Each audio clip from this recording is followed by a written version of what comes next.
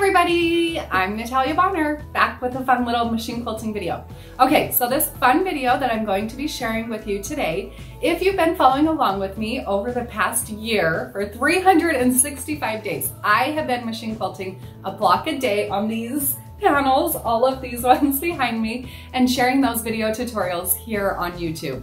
So today I'm going to be sharing a few of those blocks. I'm using the foundations from the blocks that I've shown you, and I'm going to be showing you how to dress those up just a little bit. So fun little video that just hopefully brightens your day and gives you just a little bit of inspiration. Before we jump to the video though, I do want to let you know that I have a brand new book that's now available for pre-order. It's called Let's Stitch 365 Quilt Blocks with Machine Quilting Rulers.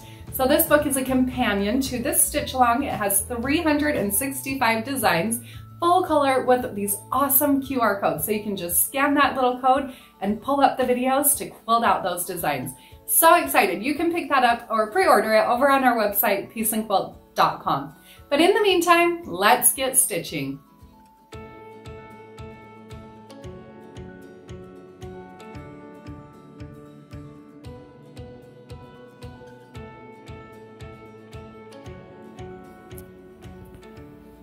This first design that I'm going to be stitching out is a fun variation of design number 35, the simple flower.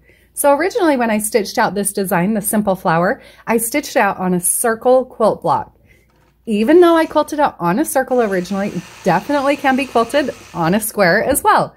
So something I really hope that you can see or at least be a little bit inspired about with this machine quilting journey, stitch along, whatever you want to call it, that I've shared with you, is that just because I stitch something in a square does not mean it has to stay just in a square.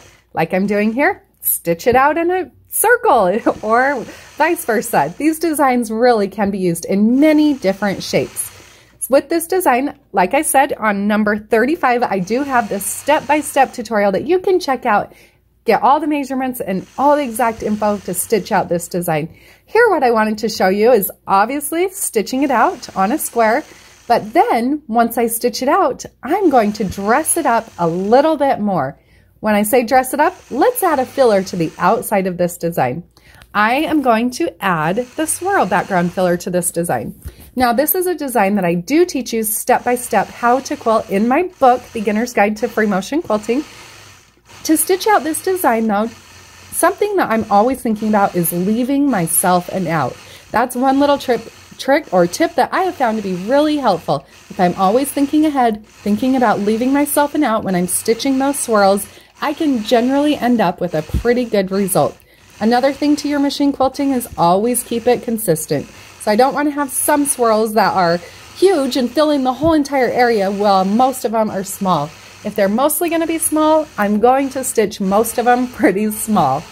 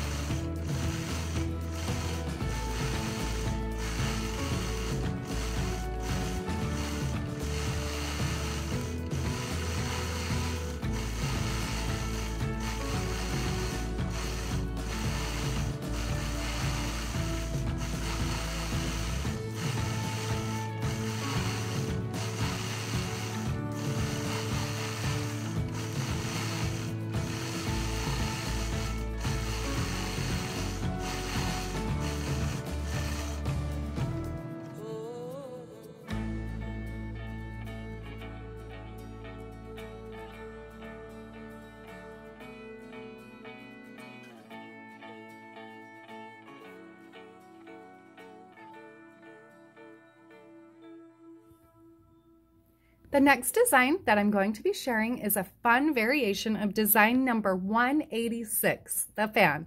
We do have a link below where you can click on and check out the full step-by-step tutorial to stitch out this design. So to dress the design up just a little bit, obviously, like with all of the other designs, I'm going to start out by stitching out the foundation.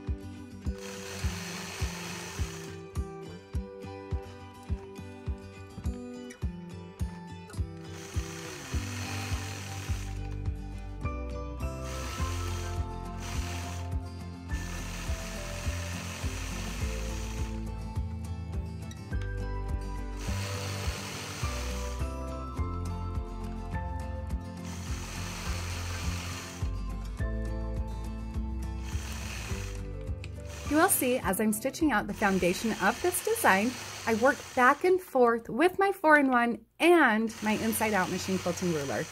I highly recommend both rulers. Yes, you can stitch out most of these designs with one of these rulers, but the more ruler work you do, the more you'll realize it's definitely helpful to have a couple of rulers. Once I've stitched out the foundation of this design, then I'm going to add a little fill to it. I love heavy quilting, so fills make me happy. The fill that I'm stitching out here is a version of the clam background filler that I do teach you step by step how to quilt in my book and online class, Beginner's Guide to Free Motion Quilting. With this design, it's a really fun, playful design, very forgiving. It's actually a great beginner background filler. The reason I say it's a great background beginner filler is because it is so forgiving. As long as you alternate the direction of those clams and don't make them look like they're running in rows, they create a great filler. And there's really no rhyme or reason to them. Sometimes they have 2 or 3 echoes, sometimes they might only have 1.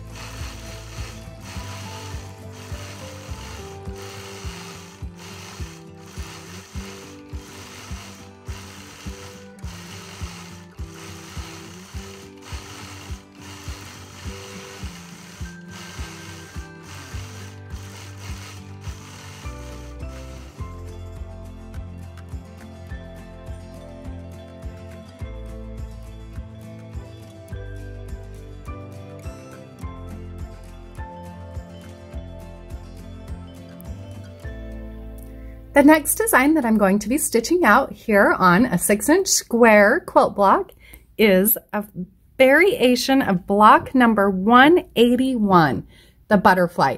So the butterfly block was really, really cute. Actually, I love this block. Quilted out, just the foundation. But it's so cool to see how you can really dress up this design and add so much to it. So I'll let you watch along and hopefully find a little bit of inspiration.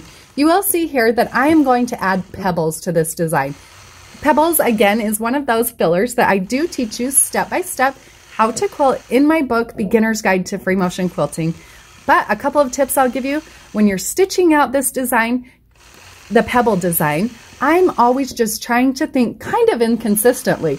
I don't want all my pebbles to be exactly the same size. I like alternating the size. I feel like overall I end up with a better result than trying to keep everything so uniform.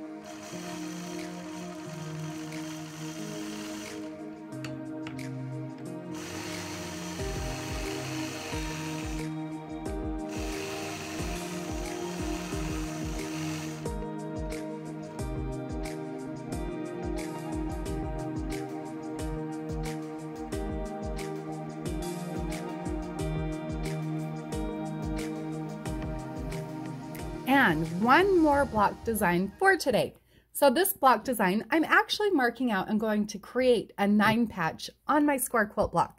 So maybe you're thinking to yourself, where would I ever quilt this? Even though I'm quilting it here on a solid block, obviously you could quilt it on an actual 9 patch block, or if you have like a negative open area on a block, a setting block, something like that, a lot of these blocks would be really great quilted on those types of blocks. It would really give a lot of definition and character to those types of places.